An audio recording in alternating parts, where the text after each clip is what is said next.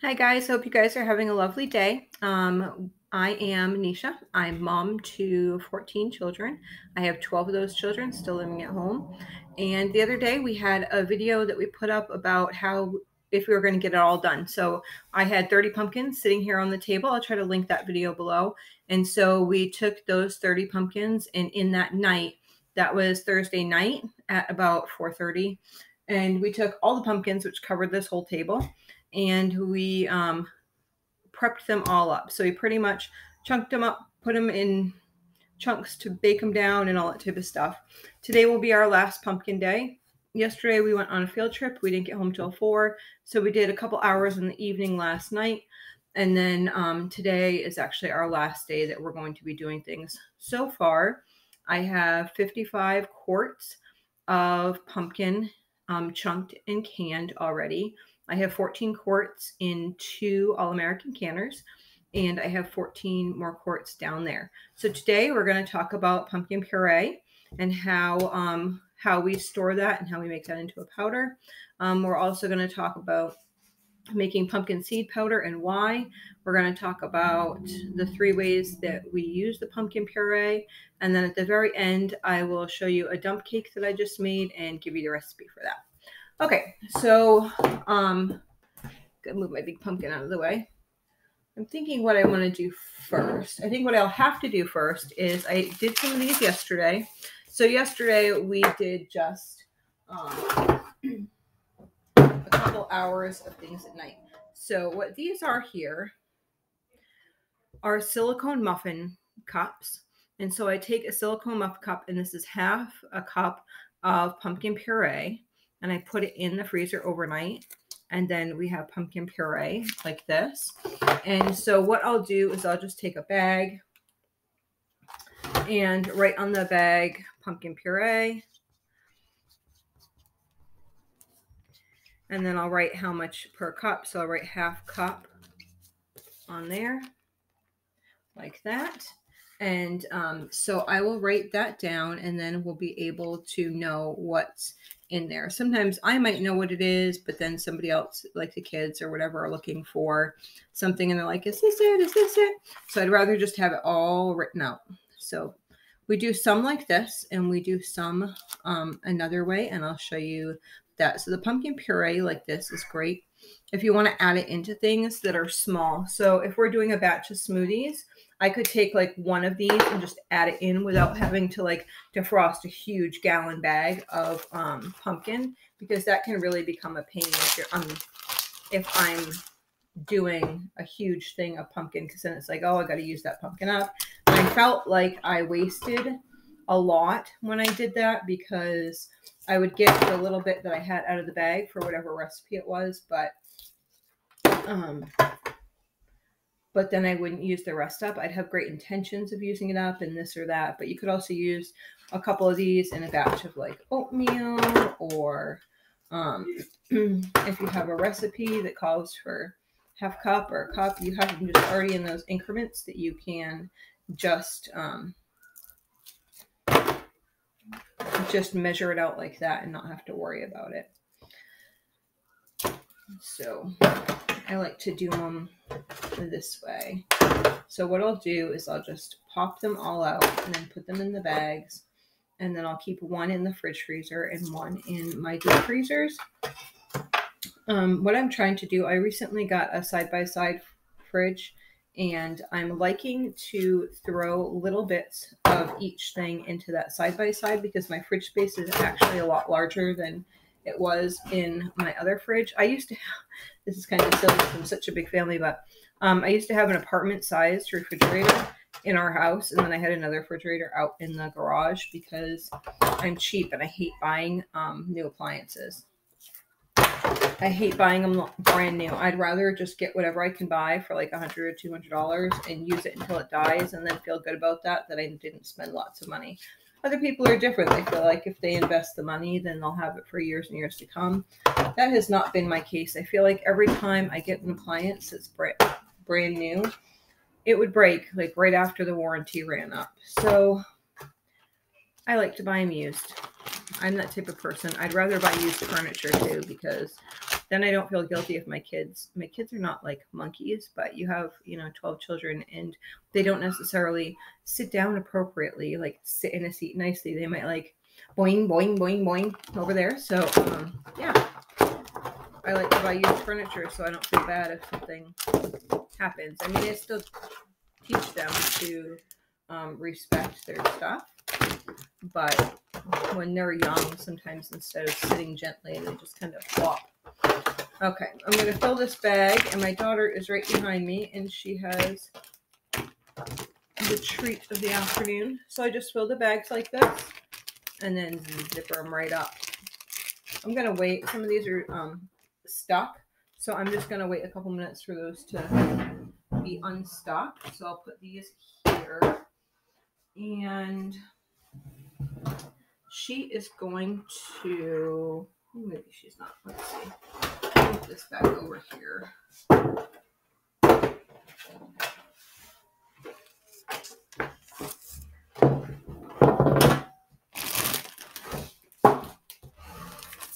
She'll give you a sneak peek of the dump cake.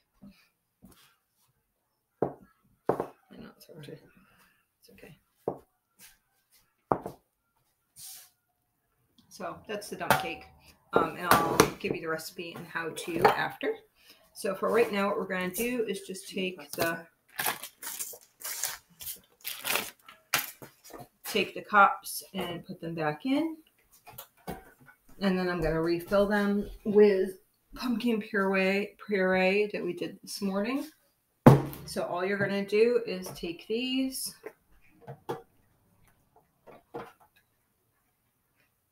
and I have a measuring cup. Yeah, it's right there.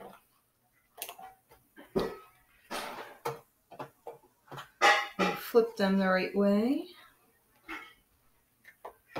And then we're going to fill them with the puree.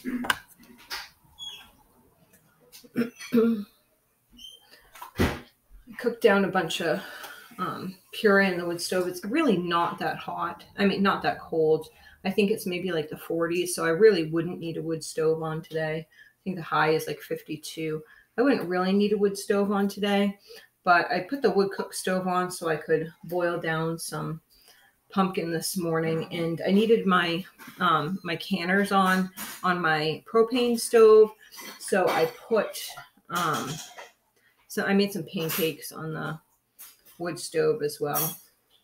Just made it a lot easier to not have to worry about trying to squeeze in behind the big canners, because my canners are big. I have 2 of the All-Americans. It's not the very biggest size, but it's like the next size down.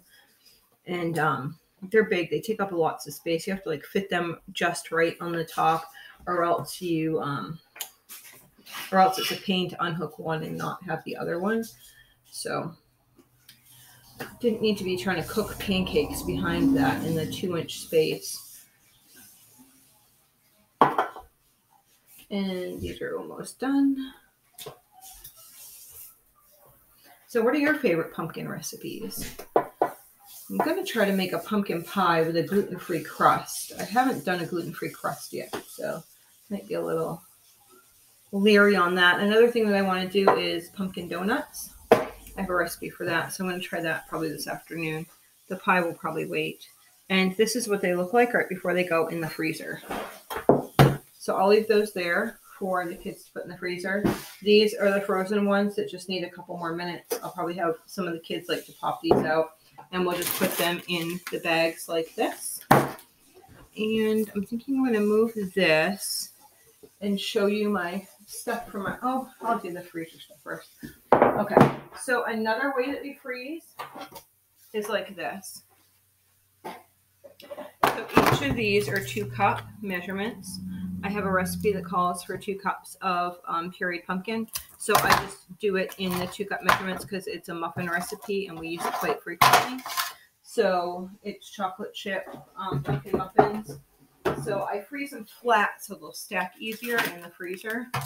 I can put them in the freezer. I don't know if I can do this. Okay. I can put them like this in the freezer.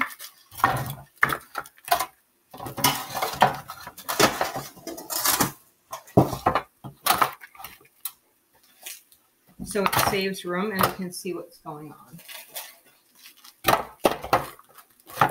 So I did some of those the other night, and I froze them last night, and then I froze them like this. So these are the 2 cups. Try to measure things in the cup measurements that you personally use. It's no use if you put them in something too small and you're a big family, or something too big if you're a small family. Okay, so now I think what I'll do is so that's 1 way, 2 ways in the bag of the pumpkin puree, and then I'll show you here. I just stopped this. Let's see if this is ready. This one's not ready yet. Let's see if the bottom one is. Yeah, the bottom one is. I gotta put these on longer. I have some seeds in there as well. So I just want it like this to come off. So this is pumpkin puree, nothing else with it, pumpkin puree. And I'll pull it off like this, and then I'll put it in the food processor, and it makes a powder, and I'll use that powder in cooking. So that is what I will do with that. This one's good. And then I'm going to take my seeds down, because these just got done. I had these seeds in the other day. I've already done 1 batch. So 1 batch full in Excalibur was 3 quarts of powder. So we'll probably have 5 quarts with what's here of powder. So let's see. It's a puree. Okay. I'll show you these.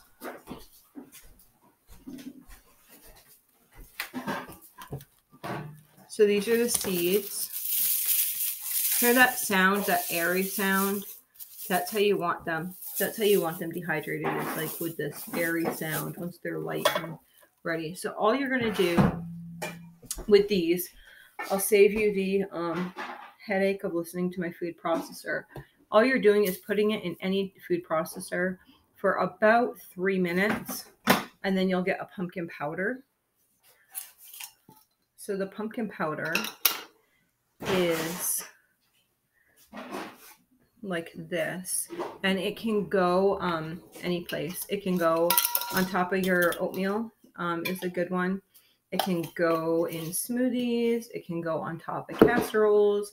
It doesn't really taste the flavor too much. It gives a little bit of like a nutty flavor, but just a hint. It doesn't ruin anything. And so pumpkin seeds, we like to do this is because they're so high in iron, as well as manganese and zinc. Yes, it took me a minute to think of that. So those 3, there's actually lots of other things that's in there. I just can't remember off the top of my head. But I know for iron, it's one of the highest sources of plant-based iron. So it's great to like add this to whatever you can, especially if somebody in your family is pregnant or nursing, or somebody in your family is low in iron. So this can be added to smoothies or anything else.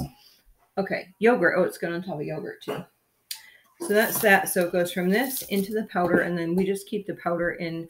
We have 2 drawers in like this section, and it's one's for a smoothie drawer and then one's a salad drawer. So we just keep it in one of those drawers so that it's available for us whenever. Oh, let's see. What else is on my list of things to do this afternoon?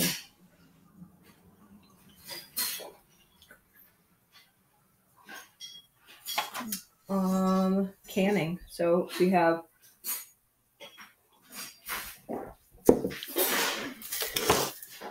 the rest of our canning to do, which is right over here.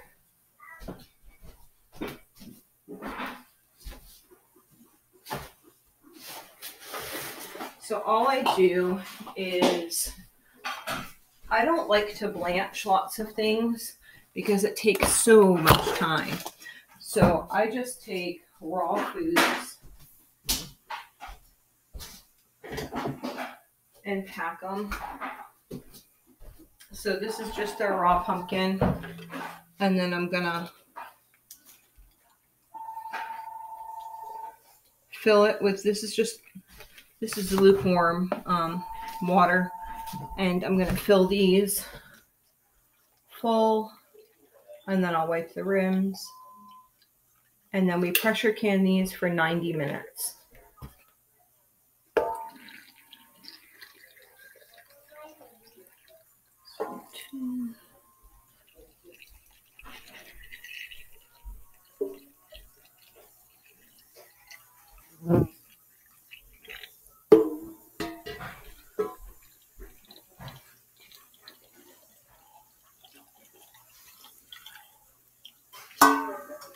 All right, they're out there running water, so I can't really fill it up right now. So I'm just going to take these, I'm going to wipe the rims like you would anything else, and then I'm going to pressure can those for 90 minutes. I'm using new lids. Sometimes I do use reused lids, but I only do that on things that I'm hot water bathing, not pressure canning. So I'll wipe the rims, I'll put the lids on, pressure can them for 90 minutes, which takes about 3 hours to get like a load through, because you have to wait for the pressure to come up, pressure to come down. So remember that. Last night I was actually on Facebook at like, I don't know, maybe close to 10:30, something like that. I said, does anybody else do this? You think 90 minutes in your head, but then like you're not preparing for the rise up and rise down. So you're waiting up late at night, and you know, your little things sizzling away while your canner's like rattling and just waiting for your jars. Well, you know, it's worth it in the winter time. Leaves you a little tired the next day, like I am today, and I'm kind of spaced out or whatever, but we're getting it done. By the time we're done, we'll probably have a lot of pumpkin. I think I'll probably have, let's see, that would be 15. I think I'll probably do about 100 quarts of the pumpkin. And then I'll probably have 40 pounds of pumpkin puree for the freezer. A good thing is make sure you're using it. I know when I first started homesteading, I didn't use much. I would like make something and I'd be like, oh, it's so pretty, it looks so nice in the jar, and then I wouldn't use it. But make sure you're using your items. Look for ways to use it. Google it, YouTube it, whatever, different ways to use pumpkin. So my pumpkin recipe. Let me I'll just grab that really quick while I'm waiting for waters and stuff. Where did I just put it? I have a 12-foot table, but it seems so short when you're trying to do a bunch of things.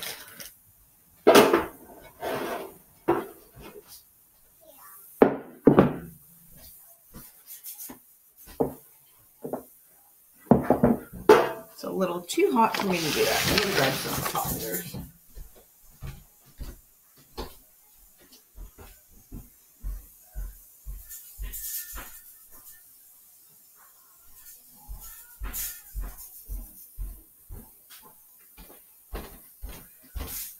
I could only find one. That's helpful. I can grab it with one though.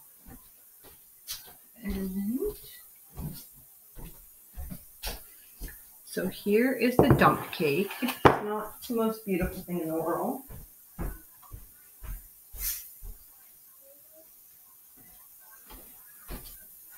But it is yummy. Let's see.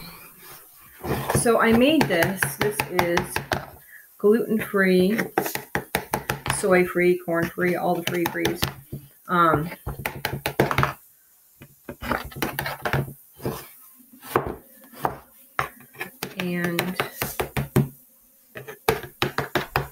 yeah, it's supposed to be like a cake, but almost like a scoopable cake. And you can serve this with vanilla. You could serve it with vanilla ice cream, coconut ice cream, like coconut Cool-Whip topping, whatever you want to do. Let me see if I don't know if it'll actually come like out as a slice, because it is like a scoopable one.